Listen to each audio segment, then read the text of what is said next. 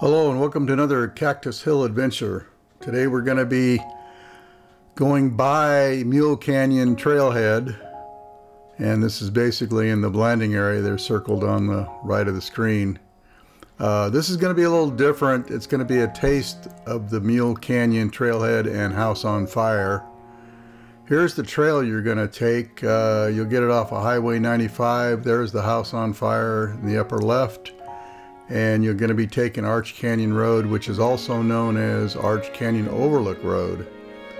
It's not too far back to the trailhead, maybe less than a mile or so.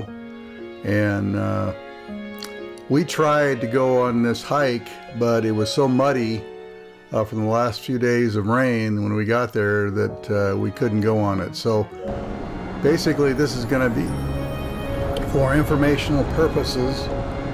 Here we're coming back. We went to Arch Canyon Road and found some ruins back in that area, but this is coming back to Highway 95, and you can see there's plenty of parking.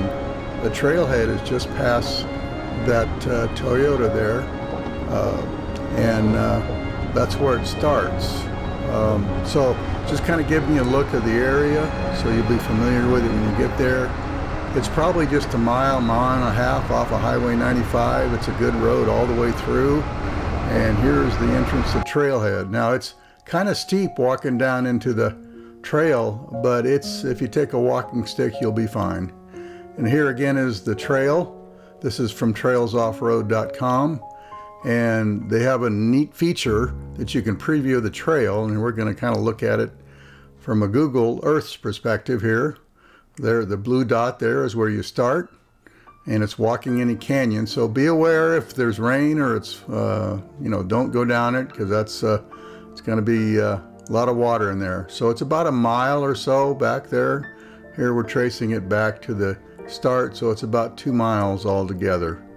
So it's a nice hike, and here's a couple of pictures of it. Beautiful. If you go in the kind of late morning, that's when you're going to see this effect, depending on what season it is. And again, there's the House on Fire.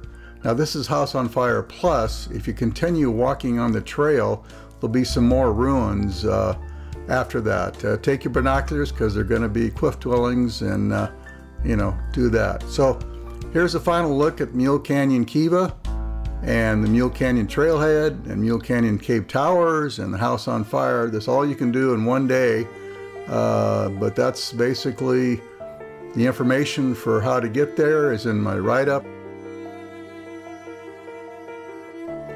Well, anyway, I'll include a link to a video by the Trek Planner. He actually hiked the canyon, so you get a view of that. And remember, as I always tell you, you won't know if you don't go. Thanks for watching. It's sincerely appreciated.